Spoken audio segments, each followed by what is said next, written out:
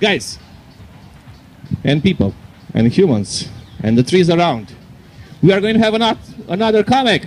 Yay! Put your hands together for Socrates! Yay! Yeah. Keep it going there for Alex. Yeah. Put your hands in the air if you like Dutch medical centers. Yeah. Look, they try, they do the best they can, and this is it. So yeah, about a year ago, I got me a tattoo. But it's mostly line work. It started with incredible shading, colors, all sorts of, but it all faded, you know. And I am not getting it touched up. Yeah, so I am an American. I'll try it again. I am an American. You got a passport. Oh, you're an anchor baby. Immigrant! Come on, Dutch people. Where's your parents from? From where? From the U.S. Oh, so you got it by birthright. Were you born here? So you're actually almost Dutch. But the Dutch consider you almost Dutch. Exactly. Well, that's something. It's Dutch. Which is a thing, you know what I mean? They're their own special people, you know? What's cool is, like, even today, if you ask an American, not you, but other Americans, what's the best country in the world, you know? They'll still say it's America, you know? No hint of irony, no knowledge whatsoever, you know? It's like if you ask an Indian, they'll say, oh, it's India.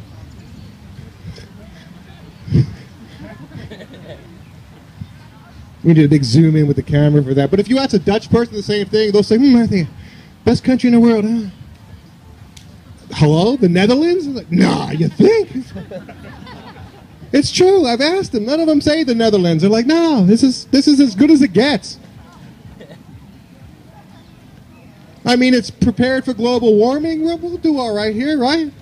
So the dike stands together, you know? It's like I moved to the Netherlands for the food, you know? I stayed for the weather. So I spent the last year as the nail in the concept of what's better to be the hammer than the nail. And personal experience, it's true. Being the nail sucked. Hammer can suck too, but I got to tell you, being the nail was no good. Best thing about it was the drugs.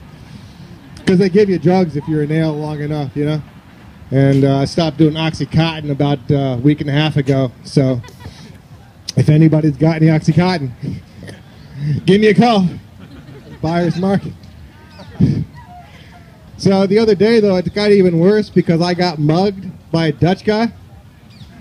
Yeah. I know he was Dutch because he insisted I send him a tikkie. I did, of course, $2.50, you know. But the other, you know, it's like the cops. The cops aren't going to help, you know what I mean? You ask a cop, they don't know what they're doing. You know, like the other day, a cop stops me in the park. He comes up to me and says, hey, man, what are you doing? I said, I'm just, you know, minding my own business here, you know. I'm having a gender reveal party. He looks at me and goes, oh, it's a boy. Appreciate that. Yeah, it's like, have you been shopping? Anybody buy things, food, etc.? It's incredibly expensive now. Getting robbed every time you go to the supermarket. I wanted to buy some fruit with so much money. But it's like you need it because, like, life without it is fruitless. It's a really bad joke I thought of when I was on Oxycontin. Good times. Yeah, it's like when I got to the hospital, the best moment was she said to me, would you like a shot of morphine? Yeah. I like morphine. Anybody ever done morphine here? A couple people, you know what I'm talking about? Morphine's like a warm hug on a cold evening, you know? Yeah, see? If you get the chance, somebody in the park offers you a shot of morphine, you take it. Trust me on that thing. Just the one shot I think is good. I liked it a lot. Good times. Who's in relationships? We got relationship people here? You got one there? Oh, you look like you're in a relationship. I hope it's with her. Is it? Yeah. Because, I mean, you could be polyamorous, you know what I mean? A lot of people are proud about, you know, their bisexuality, you know, sleeping with everybody, you know, polyamorous people sleeping with everybody now, you know. Nobody celebrates old celibate people. You know, there's all these shows for gays and just Indian folks, but there's no show called Ain't Getting Any, Ain't Looking Neither. I didn't know I was celibate, you know. We're all celibate here today at the moment. It's just a question of how long have you been celibate.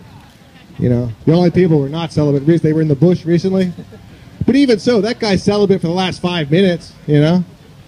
All right, starting now. But, you know, I found out, like, turns out the village walked me to the ocean, put me on a little boat, sent me out by myself. I didn't know it, looked around, found out that I'm out there all by myself.